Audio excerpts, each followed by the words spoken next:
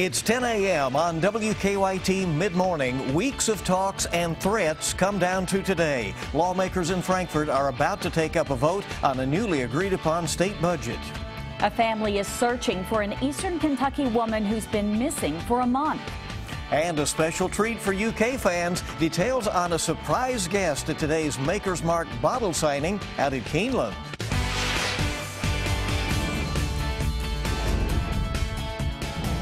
This is WKYT Midmorning.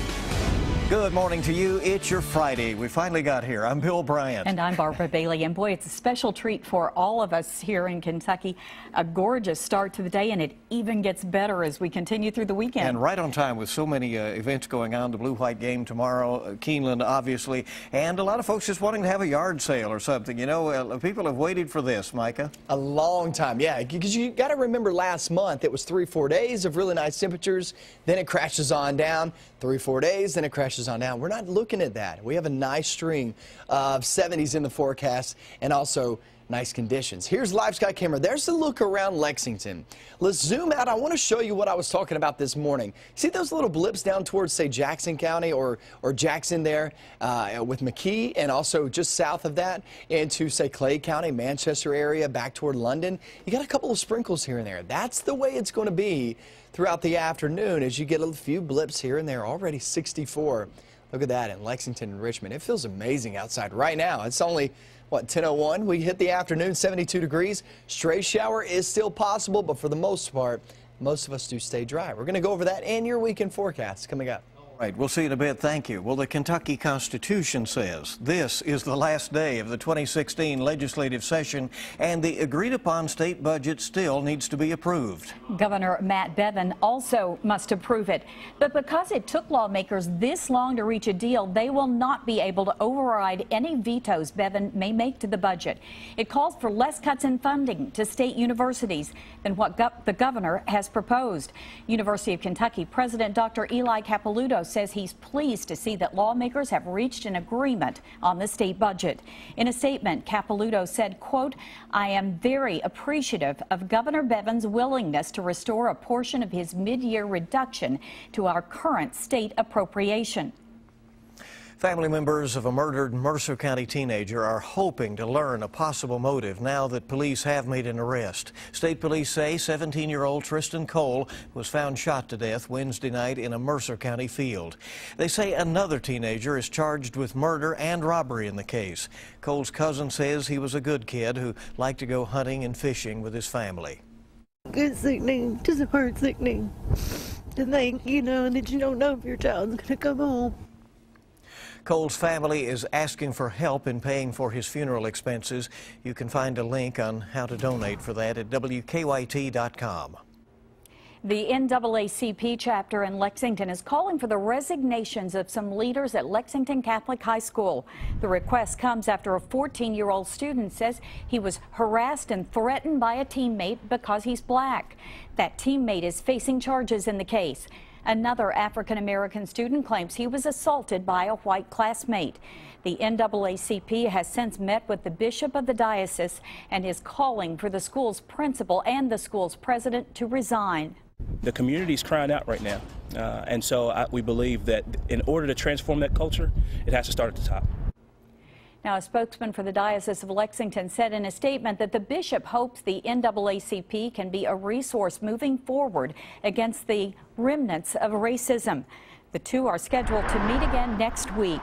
We reached out to Lexington Catholic High School, but no one returned our request for a comment. Family members of a Clay County woman who has been missing now for weeks are pleading for help.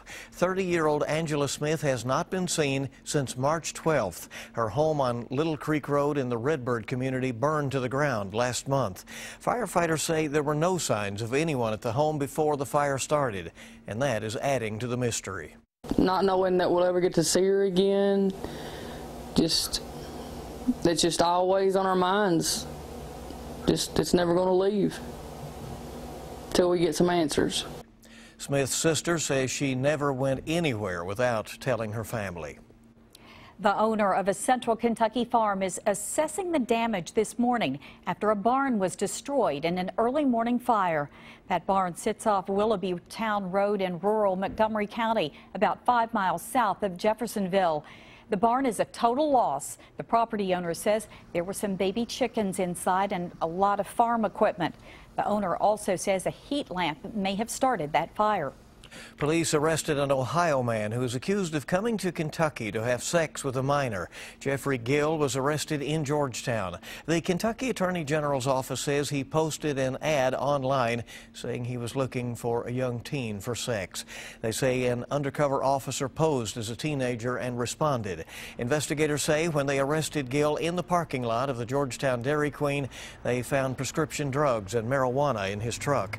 They also said he had rented a room in Georgetown for the purpose of having sex with a teen. 8 African-American men have been awarded more than $5 million in a discrimination lawsuit against UPS in Lexington. In the lawsuit, the men claimed they endured a hostile work environment. They say at one point an effigy of a black UPS driver was hung from a ceiling. A jury found UPS discriminated against one of the 8 men, and the company retaliated against 2 others after they complained. UPS says it's considering an appeal. Well, to get a job at Kentucky's new Noah's Ark attraction, you must first pledge your Christianity. The Grant County theme park is searching for 300 to 400 workers to fill food service, ticketing, and other positions. The 510-foot-long Ark Encounter will be opening up in July. Ken Ham, the founder of the ministry Answers in Genesis, says employees will be required to sign a statement saying they are Christian and, quote, profess Christ as their Savior. The group won a court ruling that said it can make religious-based hires even as it seeks a state tax incentive. Tennessee's governor has vetoed a bill that would have made the Bible the official state book. The bill narrowly passed both chambers of Tennessee's legislature. Sponsors said it would honor the historical contributions of the Bible, but the state's attorney general warned the bill would violate the Constitution. Lawmakers could still override the veto, as Tennessee only requires majorities in both chambers. Well, today is April 15th, but this year you have a few extra days to file your tax returns. They're due Monday. The deadline was pushed back because today is Emancipation Day, which is recognized in the District of Columbia. Wallet Hub says Americans spend on average 16 hours doing their taxes. It's a task so dreaded, 27% of people surveyed said they would get an IRS tattoo if they could avoid taxes for life. Well, that's unusual. Right, but they just wanted to see how far people would go, I guess. Well, fans of UK basketball and bourbon camped out all night at Keeneland to get a special bottle of Maker's Mark signed by some UK greats. They were up early this morning. The commemorative bottle features Coach Joe B. Hall, and it celebrates the 1978 NCAA championship team. 4 players from that team are at the Keeneland signing, signing those bottles today, and Coach Hall also made a surprise visit. They were there and the legend walked in. This morning we caught up with the first person in line who told us why he does. So it's very exciting to get to do it. You know, you get to see all these people, and it's just a challenge to do. You got to set something to do in your life, and you get my age, this is part of it, you know. I'm going to collect my Maker's Mark that I can't do it anymore. The bottle signing continues until 11:30 this morning. All bottle sales will benefit UK Athletic Association's Center for Academic and Tutorial Services. Good crowd out there this morning. Well, and great weather for it, too. That hasn't always been the case on those bottle signings. Yeah, some mornings it's been cold out there. It was good today. Well, we're still a few months away from the start of the football season, but UK fans can get an early taste of it this weekend. The annual Blue-White game is tomorrow at Commonwealth Stadium. Fans can come out and watch the football team face off against each other. And the weather is going to be great if you plan on tailgating. The game starts at noon. Tickets are free. But if you can't make it to the stadium, you can see the game on the SEC network. All right, should be fun. And again, weather's just right. I know, it's like, here it is, the weekend. Yep. Well, keep it right here on Mid-Morning. It's a mystery fit for Scooby-Doo and the gang. Oh, and you'll find out how firefighters rescued a huge dog that got stuck way up in a tree. That was actually a pretty good impression by Bill. Gorgeous weekend in store after today, though. Today, we can't rule out all rain chances. I'm going to talk about that and show you where I expect the chance coming up. Now, your zone-by-zone forecast with meteorologist Micah Harris. Already a nice feeling day outside. We're not even hitting noontime just yet. So as you step out the doors, temperatures are already in the 60s for virtually all locations. We're at 64 right now. As we travel off into the next several hours, we're going to be seeing those temperatures climb to the 70s. I want to show you this down southbound.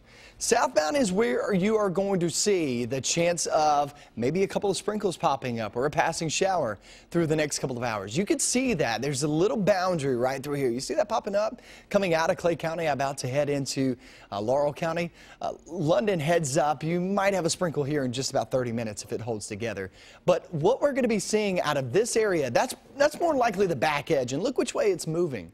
It's actually moving from east to west. That's kind of flip-flop from what we're typically seeing as we travel along the rest of the afternoon. It looks like that's going to be the area to actually pick up a stray shower or two. 20–30%, obviously not a washout. And this whole area does not mean, when you look at this does not mean you're going to get a lot of rain. It doesn't mean it's going to be widespread. I'm just showing you the best chance to actually see a pop-up shower in the area. Northbound into Maysville, not a good chance with Sewall, virtually zero. Moorhead, virtually zero. Hazard, work your way back toward Prestonsburg, virtually zero. But where you are across 64 corridor, including Lexington, Frankfort, and southbound, you could have a pop-up stray shower. But they last 5 minutes, they're long gone. Do not cancel any plans later on this afternoon because of that, because it's not going to be much, if any, at all. Most of us actually stay dry today. 72 degrees by the afternoon with that slight chance of rain. Mixture of sun and clouds for most. It's a really good feeling. You can feel the moisture outside. It's a little sticky outside, and that's from the moisture coming in from the Gulf of Mexico. Off into the evening, any plans going out to dinner, you can sit out on the patio. I mean, it's a really good feel. Tomorrow morning for the 5Ks, all of that looks great, too. Here's your 7-day forecast and what you can expect. A stray shower, once again, possible, especially I-64 southbound. Then tomorrow and Sunday, the weekend forecast looks phenomenal. And the reason why I say that is because you're not having any chance of rain tomorrow nor Sunday. And temperatures will be in the low to mid 70s. I mean, you talk about a really good weekend. It's one of those weekends you just don't want to be indoors. If you're ones that like to take naps in the midday on Saturday or Sunday, like me, I love taking my afternoon naps for the weekend. If you're one of those, sleep outside, man. I actually laid on my little bench outside my back patio furniture yesterday. It was perfect weather. Use the sunscreen first. Yeah, you got to put that on. Especially if you're going to fall asleep. Now you fall off and break your wrist. And exactly. There you go. I would do that. Be careful. All right. How does a 120-pound Great Dane get stuck way up, about 20 feet up in a tree? Great question, isn't it? Cora had to jump a 5-foot fence just to get to the tree. Firefighters were called in to help her get down. Now, they said at first they thought they were being pranked. They used a harness for a police canine to lower Cora down, but her weight caused the harness to break. Luckily, part of the rescue crew was able to break her fall. Her owner thinks she chased a squirrel or a raccoon up the tree. Just had to have it. Right, and apparently Cora had no plan as to how to get back down. So yeah. Firefighters to the rescue. It ended safely, yeah. So that's good. Well, the ASPCA threw a party for its favorite celebrity, and the Cannes Film Festival revealed its star-studded lineup. Suzanne Marquez has your eye on entertainment. Sean Penn will be back in the headlines next month at the Cannes Film Festival. His film, The Last Face, starring Charlize Theron, will be among 20 movies in the running for the top prize. The festival opens May 11th with Woody Allen's romance Cafe Society, a take on 1930s Hollywood. Drew Barrymore was guest of honor at a celebrity-packed event in New York. The ASPCA honored the actress with its Compassion Award at a black tie party at the Plaza Hotel. The award recognizes Barrymore's outstanding contributions to animal welfare. Yeah, this gotta be some of my best work. I bet he won't be talking back to his mama no more. The latest installment of the Barbershop series brings some close shaves for the crew at Calvin's Barbershop. Hey, shooting out there. Ice Cube and Cedric the Entertainer take steps to boost their troubled Chicago neighborhood. They hope they'll inspire audiences to make real change in their own communities. It was just great to be able to deliver that message with humor and to kind of sneak it in on you. Barbershop The Next Cut arrives in theaters today. That's your Eye on Entertainment. Suzanne Marquez, CBS News, Los Angeles. Well, coming right up, from lowering cancer risks to preventing obesity, the payoff is good for both baby and mother. The benefits of breastfeeding, next on WKYT. Tonight's Mega Millions jackpot is $80 million, and Saturday night's Powerball jackpot is $205 million. We'll be right back on Mid-Morning.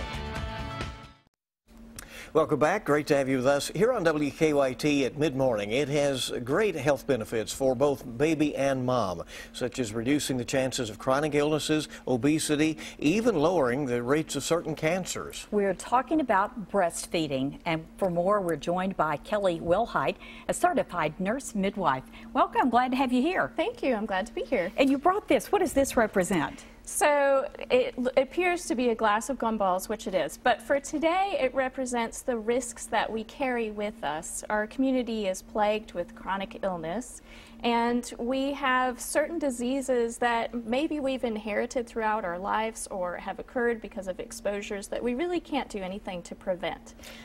Breastfeeding is one thing that women can do to help prevent some of these chronic illnesses. Well, what's the latest research? What are the findings right now about the importance or benefits of breastfeeding?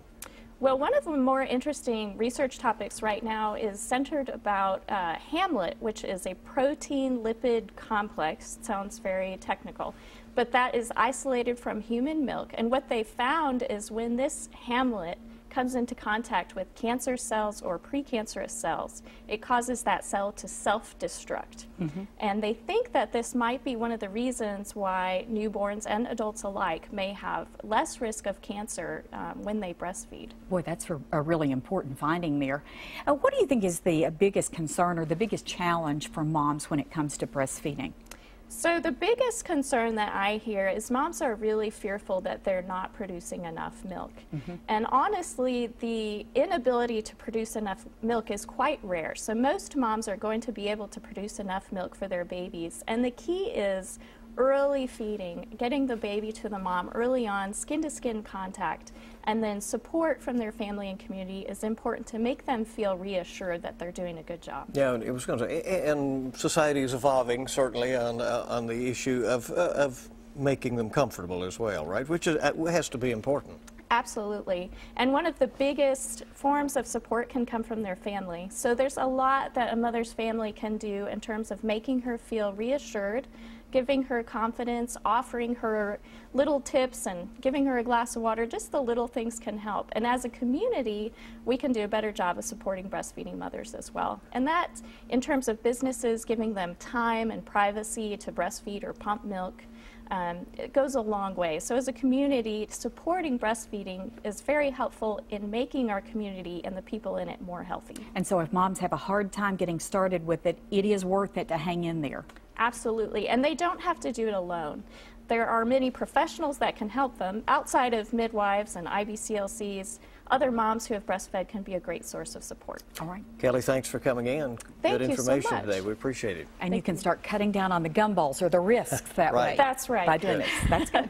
Well, keep it right here this mid-morning. Back in a moment, and we'll be checking in with the Mr. Food Test Kitchen next. And look at that. Doesn't that look good for the weekend? Back in a moment. We're glad you're with us today. This ooey gooey cookie recipe will make you feel like $1 billion. Okay. Before you have to take your walk, right? Today in the Mr. Food Test Kitchen is billionaire bars. It's April 15th, and that means it's tax day. And whether you got your taxes done weeks ago, or you're going to be scrambling to get them done by midnight, we have a little something for you that's so good, it'll make you feel like $1 billion. Let me show you what I'm talking about. All we do is place a package of shortbread cookies in a food processor and pulse it until they're finely crushed. To that, we add some melted butter. And after that's mixed, we pour it into a baking dish and pat it down to make a crust. While this firms up in the fridge, we combine a package of caramels with some heavy cream and heat this until it's smooth.